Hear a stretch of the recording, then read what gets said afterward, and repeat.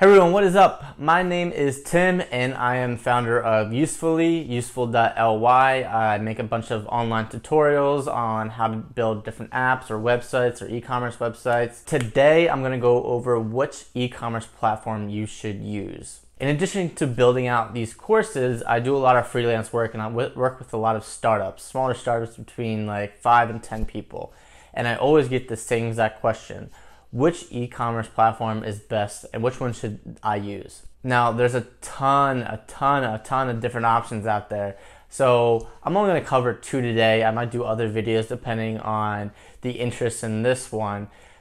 2 I've used a lot are WooCommerce and Shopify. So I'm going to focus on them today. This video is also focused on people that are just starting up. If you already have a company above 20 people, your solutions are going to be a bit different than what I suggest for someone that's just starting out, just 1 or 2 people. Because when you're first starting out, the most important things are price. How much does it cost per month?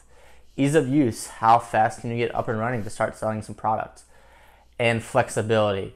Are you stuck 3 months down the road when you want to add a feature and that platform doesn't have that feature? And so first I'm going to go a little bit of background on WooCommerce and Shopify. First, WooCommerce was started as a plugin to WordPress, and WordPress is basically just a blogging platform. And so WooCommerce is just a plugin to WordPress. You have to get WordPress up and running for WooCommerce to start working. And so there's a lot of different things that have to be done to get it up and running. WooCommerce itself is free, but that's probably the only thing that is free. So you also have to consider the feature set. So if you want to have subscriptions, that's another $200. If you want to add membership, that's another couple $100. If you want to add certain features, they cost a lot more money and don't get included in that original price of free. Outside of the cost to WooCommerce itself, you actually have to set up WordPress on its own hosting. So hosting can be anywhere from $5 to $30 a month, and usually you're probably going to spend closer to the $30 range because there's hosting platforms that are specified for WordPress users. And so honestly, they do upcharge you because there's not that many options, so they have the ability to charge you more. And honestly, it's probably worth it because it's faster and more secure than that $5 version. As an example, if you pick the $5 hosting site and your website takes a couple minutes to load, you just lose all your customers anyway because they're just off to the next one. You don't want to sit there and wait for it to load. And so this is one of the cases that you really do get what you pay for in hosting. So if you already have a WordPress site up and running, you don't have to worry about the hosting part. I would test out WooCommerce and add that plugin and see how it works. But if you were just starting from scratch, you have nothing yet, I would suggest Shopify. There's a ton of different steps that need to be taken for WooCommerce to get up and running. You need to host the WordPress blog. You need to find hosting. You need to set up the connection between the hosting and the actual code. You have to add the plugin for WooCommerce. You have to add the payment processor with either PayPal or Stripe or Authorize.net or any of the other sources. And that's another 2.9% per transaction or 30 cents. So there are a lot of things that can go wrong in a WordPress or WooCommerce setup. So it's typically not the one I suggest for people to get started. Now, I do love Shopify and I do suggest it to new clients that want to get up and running quickly, but it also does have its downsides as well. So it's not perfect by any means. Now, the first item, pricing. It's a bit of a sticker shock if you're looking at pricing versus WooCommerce, because WooCommerce's first pricing is $0 and Shopify's lowest price is $30.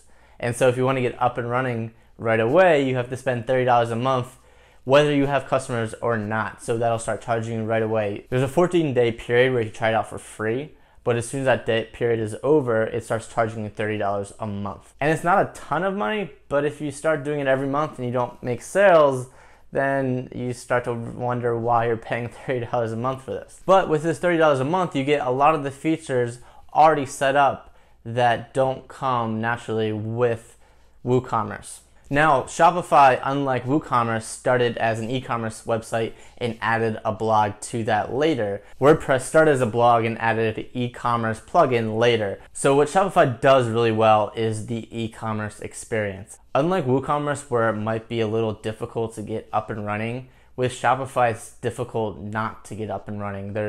They make it so streamlined that it's a couple clicks away from adding a theme and publishing it live. But that also restricts you on the flexibility you have in the future. Now, Shopify has a huge add-on section just like WordPress's plugins, and they all work really well with Shopify. But then you start getting into pricing.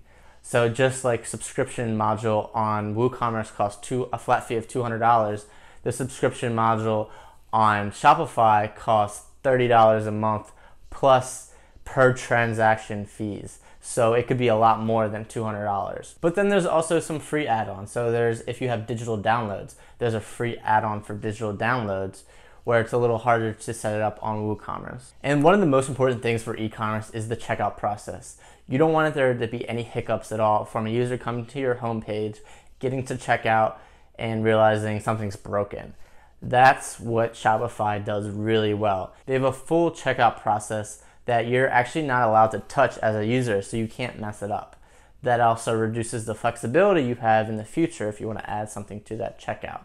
Something that you have a little bit more flexibility with WooCommerce. So it really all depends what you're looking for, what type of product you're selling. If you're selling a digital good, if you're selling a subscription, if you're selling just a plain product with shipping, it all depends which platform you're going to want to pick. But generally, I would pick Shopify to get started up and running really quickly, to test out an idea and to grow from there. Now, a platform that I used for my own website, I actually didn't use either of these. So I'm going to do a video of a little known feature of Shopify called Shopify Lite, which is $10 a month versus $30 a month.